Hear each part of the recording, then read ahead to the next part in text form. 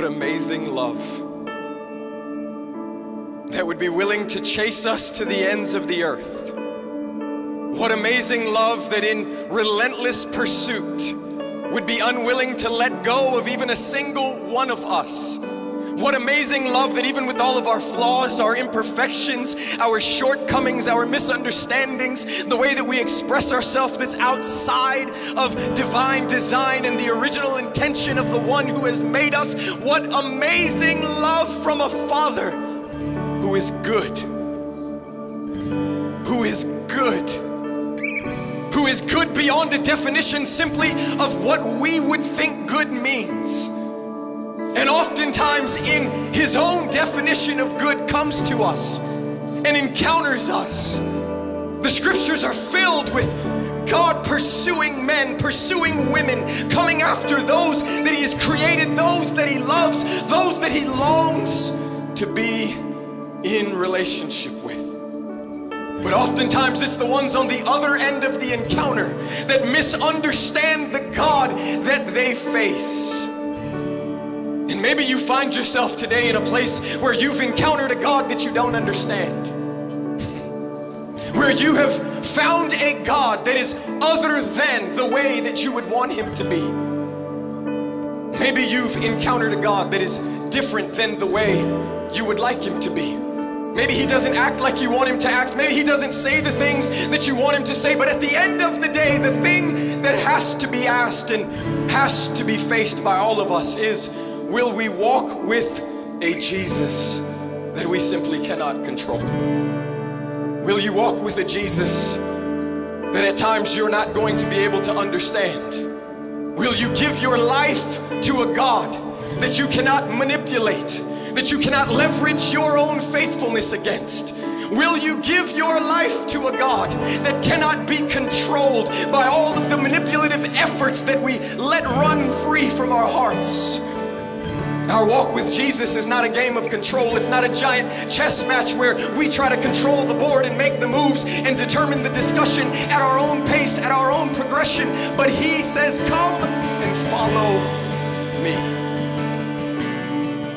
You come and follow me. Many a men we find in the scriptures that encountered a God that they didn't understand. Jonah would be one. In chapter 1, we find the word of the Lord comes to Jonah.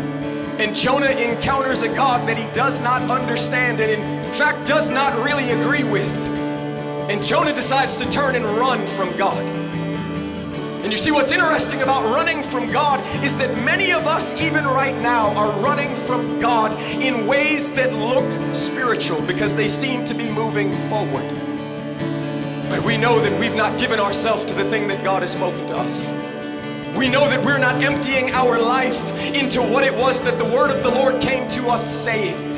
And it does not matter to me if it's producing results, if it's producing the praise of men. It does not matter to me if the applause of the crowd is being given over to you, if in your own heart you know that you've run from the God that you don't understand. And though you may be doing spiritual things, though you may be applying your life to spiritual methods and rhymes and reasons, you know in your heart that just like Jonah, you've turned and you run. But you see, life has a way of working itself around back into encounter with God. Because many of us have had a chapter 1 experience where Jonah encounters the Lord. And many of us find ourselves in chapter 2, which is where all of life is now happening to Jonah. And Jonah finds himself in trial. He finds himself in trouble. He finds himself experiencing a lot of heartache because he's not given himself over to what it was that God was saying to him. But I'm thankful for chapter 3. Because in chapter 3, God comes back to Jonah. Chapter 3 shows us that it doesn't matter how many wrong turns we take. God is still waiting for you. Chapter 3 proves to us that it doesn't matter how many mistakes may happen. It doesn't matter how many times we've done wrong. It doesn't matter how many times we've run away from what it was that God might have been saying. That God is good, and in his own being good comes looking for us in a chapter 3 experience. That sure, there's chapter 1, and I thank God for chapter 1. But you might find yourself in chapter 2. You might think that because of where you are right now, there there's no way that you can connect again with what it is that God is saying. And if that is you, I tell you today that He's reaching out to you. I tell you today that He is longing for you. I tell you today that the same word that came back to Jonah in chapter 3 was the same word that came to him in chapter 1. That God had not changed His mind about Jonah. Maybe you feel like God has changed His mind about you because of where you are, because of the turns you've taken, because of where life may have you sitting right now. God has not changed His mind about you.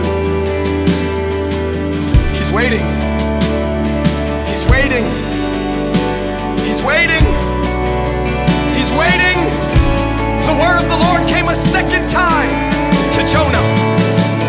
The word of the Lord came a second time to Jonah. I want you to insert your name instead of Jonah's name, to believe once again that God knows right where you are, to believe with all of your heart that He's not forgotten about you, He's not overlooked you, that your time has not passed. I pray right now that your heart would begin to burn in your chest. I pray right now that with great fire, the word of the Lord would return to you once again.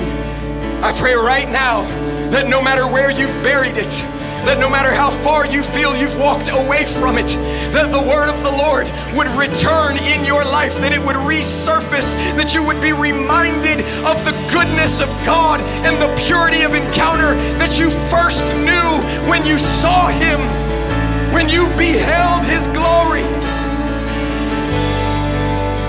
Lord, let it be, even as you chased Jonah down, chase your sons and daughters.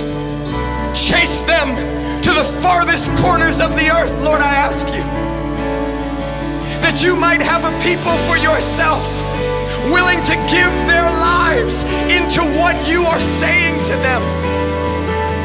Lord, help us to be a people of your voice, a people moving with you in the place of encounter.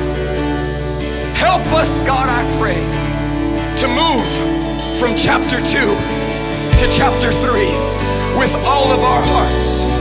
Come on, I'm simply going to ask you to lift your hands right now. Come on, lift your hands right now. Lord, help each and every single one of us. Help each and every single one of us. We want to be a people of your voice. We want to know you, Lord. We want to move with you, Lord. We want to walk